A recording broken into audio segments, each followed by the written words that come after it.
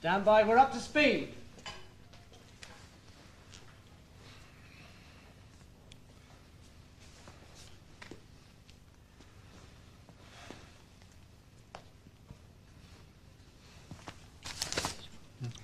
Hello. I mean, good evening. My name is Collier, Lance Corporal Collier. I've not done any television announcing before. I mean, I'm not really qualified, see. I'm a Lance Corporal. Only I was booked to do a sketch later on in the show, and the chap who was doing the announcing originally, he didn't turn up, so they asked me to step into the breeches. Right. The play. I have some gifts for you. Some small... Sorry, loves, I've gone completely. Somebody moved. Will you please stop moving in front of the actors, please? Right, love, we'll go again. And cue. I have some gifts for you. Mementos of... I'm sorry, Paul, what are the actual words? I have some gifts for you, mementos of times more kind. That's it. Occasions far happier than these in which we find ourselves. Goals in which we find ourselves, I think, eh? Ready? Yeah. Right, still running. Quietly, please, and cue.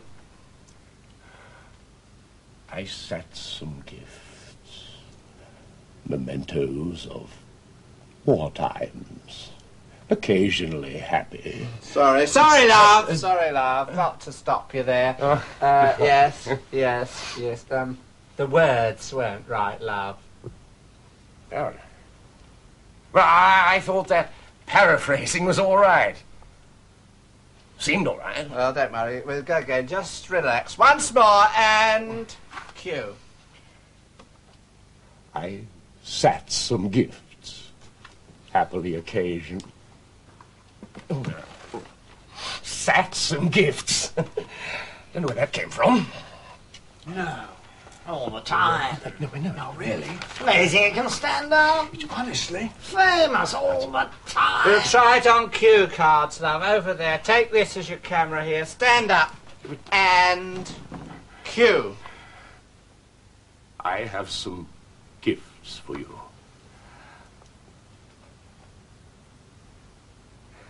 Mementos of times more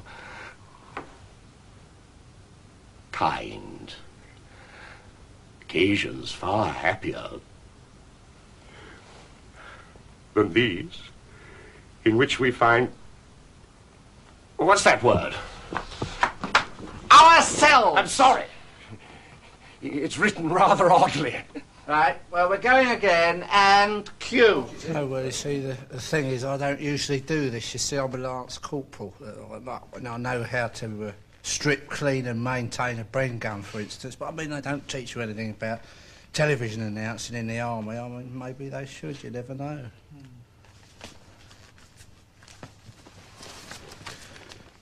Well, now it's time for tonight's lecture, and we go over to the Attenborough Museum to join David's Science.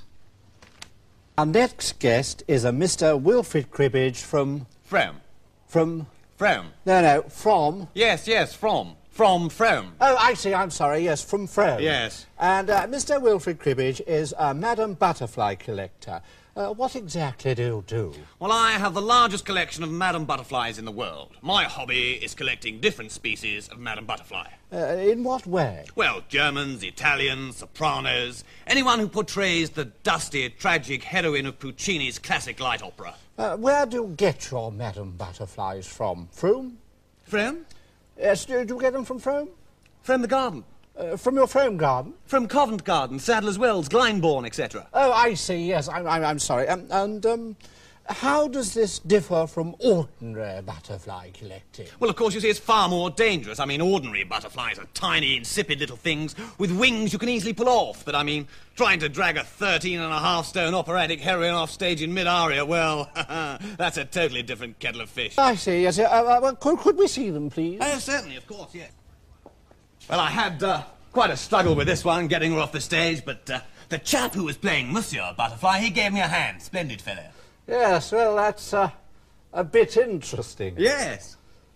Would you like to ask me a question? No? No, I'm sorry, this seems to have fizzled out rather a lot. It started off quite well, Yes. and then it sort of, well, suddenly stopped. Oh, well, never mind. Slater was arrested, tried, and given 15 years. Prentice appealed successfully, received a conditional discharge, and was run over on the way home. But this is all... Oh, next! Hello tonight. I'm so sorry. Hello tonight. Sorry. Hello. Pause. Tonight.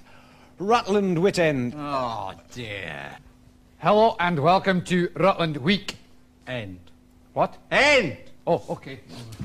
Next. Hello. Next. Oh. Hello, and welcome to Rutland Weekend Television. Terrific. Hello, and welcome to Rutland Weekend Television. Can you say anything else? Was? Can you say anything else? Ja, svenska smorgasbord. All right.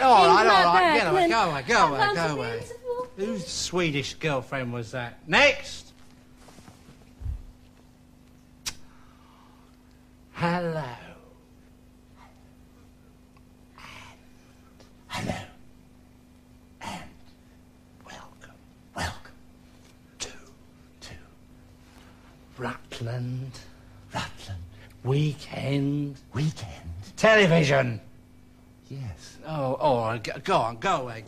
Oh, this is terrible. Look here, Betty, why don't you do it? Me? Yes. Oh, I couldn't. Yeah, of course you could, it's easy. But I'm too plain. Nonsense, all you have to do is take off your glasses, oh, you're right, you're far too plain. 12 seconds later. Betty, look, I'm sorry, you'll have to do the rest of it. Okay, So Ray. do it all. John. Oh, sorry.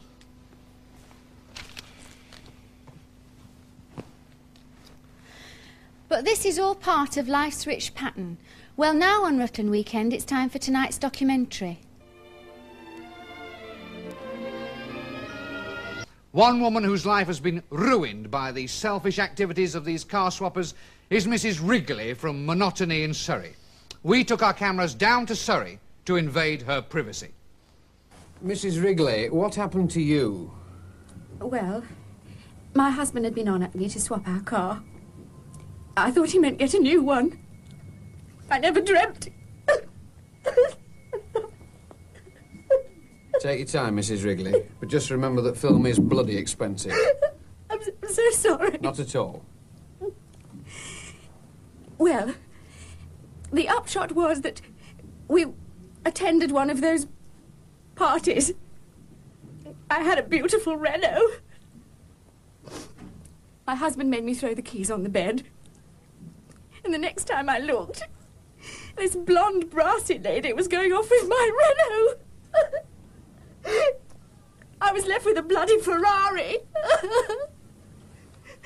I still can't afford the insurance. Cut the film, it's too bloody expensive with all this crying. Look, stop filming, will you? Look, I told you in there, I'm nothing to do with These it. people here are making a documentary about this man here against his will. Ought they be allowed to get away with this, or should there be some kind of law respecting his privacy? This is the subject of This man here is making a documentary about these people here invading the privacy of that man there by making a documentary. And this, shove off, and this highlights a growing problem here to go away, a growing problem here today. Too many documentaries, not enough subjects. Well, we seem to have lost the camera there. It seems to have run away.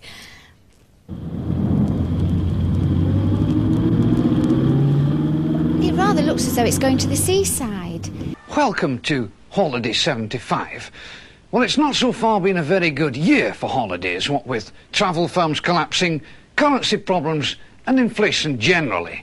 In fact, with the difficulties and uncertainties of the tour operators likely to increase, many people this year are taking the holidays here in the Holiday 75 studio. You can't do better than visit the Holiday 75 programme. Relax in the BBC car park. Enjoy the wonders of the BBC golf course. Or take the scenic route through some of the world's most exciting scenery. The scenery of the palaces, the scenery of Z-cars, and the wonderful scenery of the Lulu show. You can ride up and down in the comfortable lifts. Or you can go and see the scenery again. Yes, it's fun aplenty. And you don't have to worry about the weather. Good evening. Here is the latest weather forecast. Rain is still falling here in Hendon and is expected to continue for at least another hour. But here in the studio, the outlook is fine and should continue that way at least for another week. Okay? Bye-bye. Yes, here you can keep fully up to date with the latest news and weather as it actually happens. Or you can go and see the scenery again. Visit the offices of exciting TV stars and see them in their wonderful natural habitat. Uh-oh, go easy with him, girls. Yes, once you've holidayed here, you'll return again and again. Last year, me and my wife spent a fortnight with Richard Baker. This year, we're going to Kenneth Kendall for a week and coming back via Nationwide. And there are a million things to do in the evenings. You can visit the shows. You can even work on the shows. About his childhood and how happy he was living in the home where he... Or you can just dance to the music of Top of the Pops in the control room of the very studio where they make it.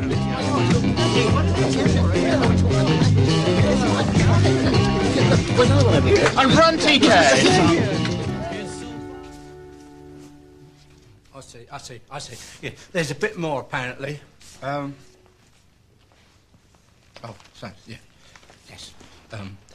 This is set in a smart restaurant vestibule.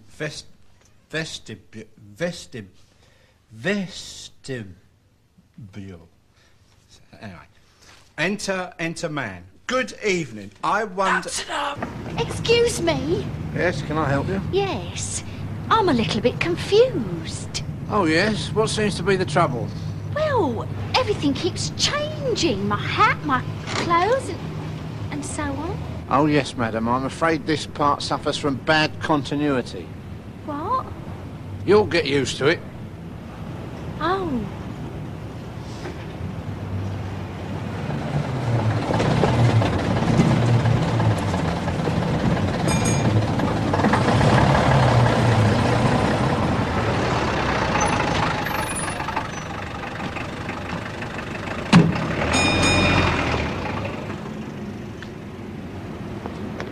Excuse me, could you tell me the way to Dr. Schlesinger's, please? Certainly. Walk straight down the street to the end. Yes. Take your first turning on the right. Yes. Go along for about 100 yards. Yes. Turn left, and you can't miss it.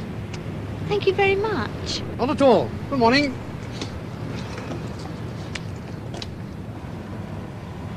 Walk down this street to the end. Take the first turning on the right.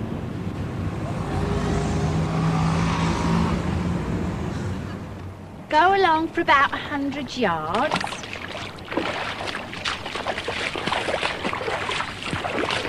Turn left, and you can't miss it. Sit down, Mildred. Now, how did you know that was me? I've just been having a look at some of your rushes. Now, Mildred, you've got what we film doctors call bad continuity. Oh, dear. How did that happen? Well, I'm afraid you caught it, probably watching too many bad films. Oh, dear. Now, I'm going to try to edit out the next 2 weeks and see how you feel then. How do you feel now? A bit hungry. But the continuity is better. Oh, yes. Any further problems? Well, I still got bad sound. What do you mean, your violins go all... Oh, that's it, yes. Anything else? Well, I do suffer rather a lot from flashbacks. I mean, everything ripples when I go into the past. I see. When did all this start? Well, it all started years ago in Brighton, when I was on the beach with my husband, George. Mildred, what are you doing here? It's a flashback. But you're supposed to be with Dr. Schlesinger. Yes, I know, but I was just telling him about when I was here at Brighton with you. Well, there we were on the beach together. Oh, listen, that's my voiceover. But this is years ago. Yes, do you remember? I certainly do. Now, I was sitting here talking about the concept of time. That's right. We've been arguing about Gilbert Ryle. Yes, and I was saying that reminds me of the time when I was in college at Rutland University. Well, I couldn't have been more than 20. And I was very much in love with Jim, a handsome philosophy student. Oh, Jim, I'm so happy. I'm happy that you're happy, Mildred.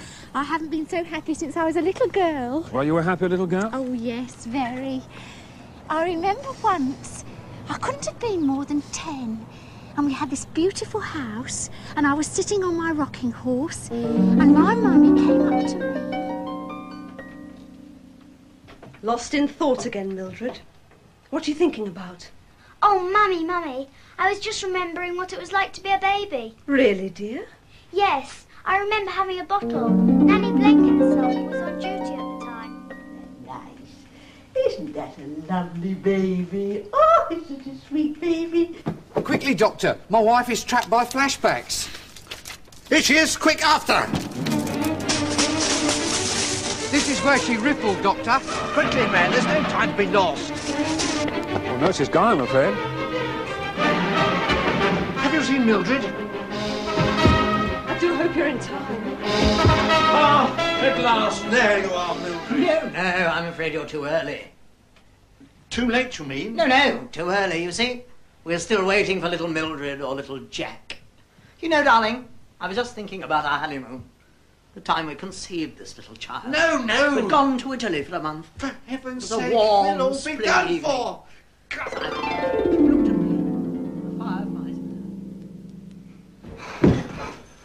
Too late. It just shows how dangerous bad films can be.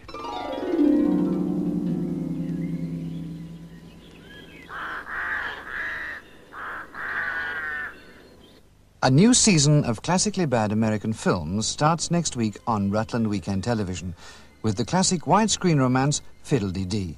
Set in the deep south of Hollywood, it tells the classic story of love without touching.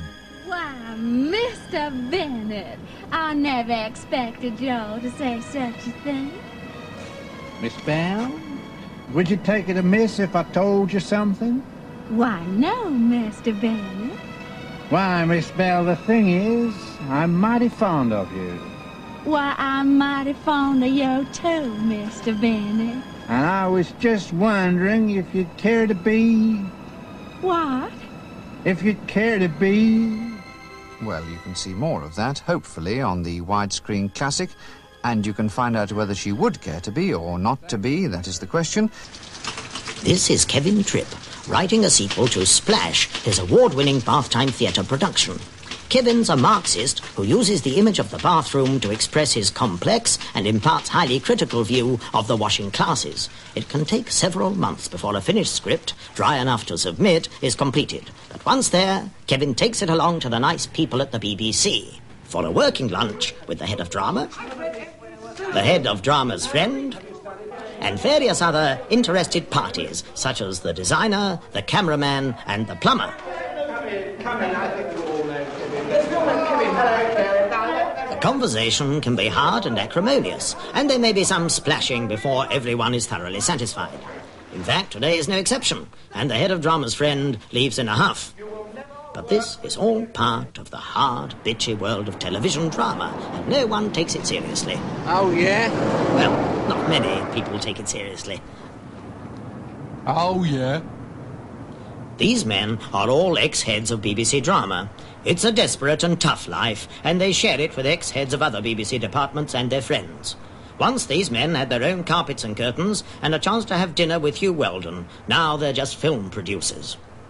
This man is Ronald Ruff Myerscough-Jones, the friend of yet another ex-head of BBC drama, Dick Truefit, who produced the BBC Bath of the Month production, Separate Tables. Set in a shower bath near Hendon, it revolutionised BBC drama and led to such classics as The Importance of Being Soapy, Oliver Reed and Claudia Cardinale in Room at the Tub, and the controversial B-Day version of Camelot. Camelot, Camelot, I know it gives a... 2 minutes, please, Master. Oh, thank you. This man is a politician.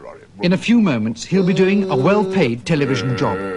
In the street outside, a line of shivering men wait hopefully. These are MPs who are not so fortunate, queuing desperately for the chance of a job in television. A chat show, a discussion, a panel game, anything will do, as they face the sad fact that for MPs there just aren't enough television jobs to go round. I've got to work. Please, Mr. Robinson, my constituents are muttering. I haven't done a telly for 3 months. I'm sorry, John. They said you'd had too much to drink. Oh, I'll leave it alone. You can be as drunk as you like in the house, John, but these television people are touching. Oh, my God. Beau Robinson is in casting. He's responsible for booking top politicians. Most of the major political stars started off looking for work here.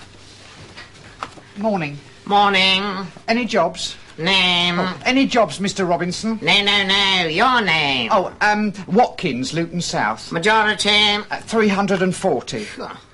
Any previous experience? Well, I was on the news at 10 once. When? Well, I was at the back of shot. I was just behind Reginald Bosanquet's head. I mean, if he'd moved his head a little more to the left, you'd have seen my ear.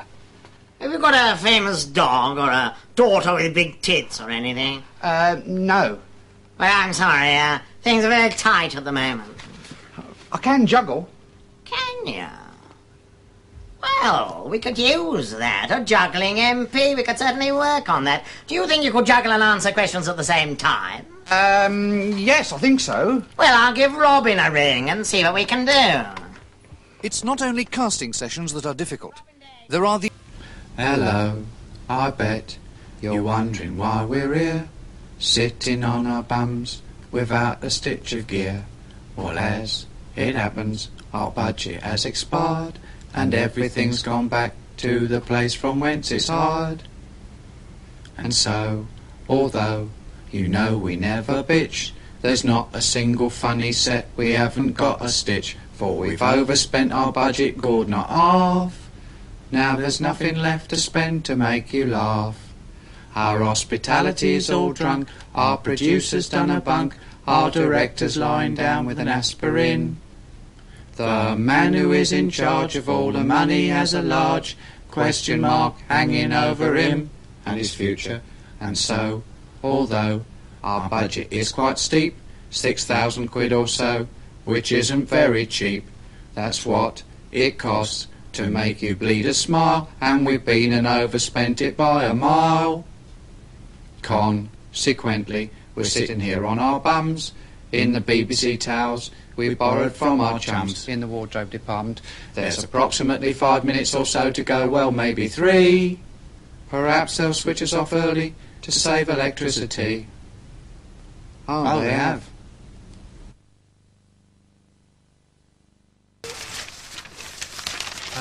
Just a minute, will you? Please, could you? Well, that is all for us from. That is all for us. That is from us. That is all from. That is all from us tonight for this evening. Special guest Peter Bartlett, and the wrong film sound was John Horton and graphic designer Smith. The costume was Reg Jones, the designer was Andrew Gosling, and the producer was 1976. Yes, 1976. Next Monday marks the 80th anniversary of the birth of Churchill's cat. Rutland Weekend will be celebrating this event with a 4-hour dramatisation of the cat's life, with Sir Laurence Olivier playing the vet and Arthur Askey as Puss. There's also an exhibition of Churchill's cat litters at the Victoria and Albert Museum, and you can buy a memorial medallion with a picture of Churchill and a little pussycat. On Tuesday at 10:30, you can see It's the Churchills Again. This non-award-winning 192-part drama series continues with Lulu as Rita McChurchill, the little-known aunt of Fred Churchill, who was to grow up to be not a relation of any of the famous ones. Thursday night on RWT means, of course, Top of the Pops.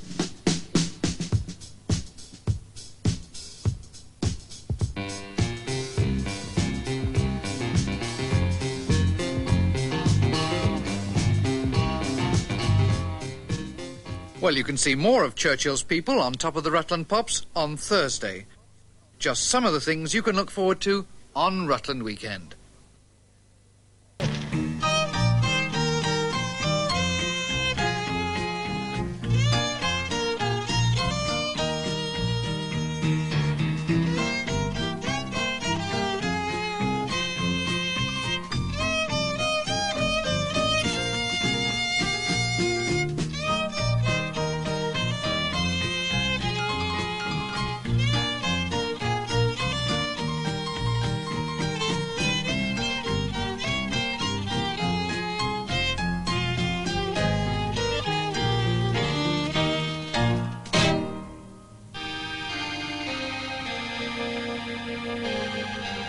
Well, Rutland Weekend Television is closing down now, and we leave you in the capable hands of the next rather lovely BBC announcer.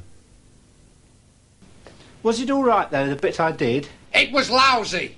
How did it seem out there? Terrible. Sheer death. Did it come across all right? Diabolical. You can say quite frankly, you know. Quite frankly, it stank. If you didn't like it, please just say. I didn't like it. It was horrible. Please feel free to say what you felt, because I shan't be hurt. Hurt? You should be put down. You made me ill. No, but if you felt it wasn't too good, please just say, because any criticism helps. Help? You're beyond help. You made me vomit. You can say quite honestly. All right. It was fine. Really? Yeah. You really liked it? Yeah, it was just great. Now shove off. Oh, thanks.